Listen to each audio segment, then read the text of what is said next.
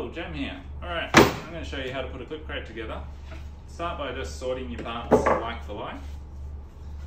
And grab your base on one side, doesn't matter which one. Put the clip grooves on the outside. Pop that base in.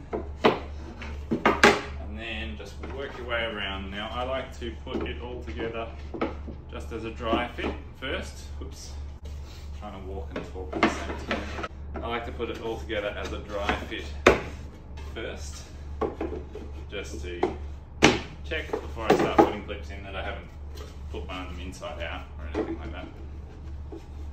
But you can't go too far wrong. Alright, dry fit should hold itself together reasonably well. Then with a like a wooden spoon, I've got a little block of wood here, but just any sort of blunt object that you can hold in your hand. Get that clip into the top hole and then push and you get that snap. You can do it with your fingers, but you don't need that. Use something.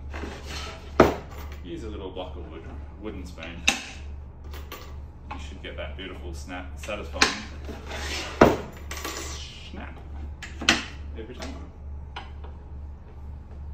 If you don't get the snap, it probably means your top of your clip's not fully seated before you've tried to push it.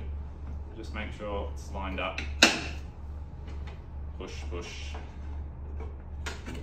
Oh, yeah, see?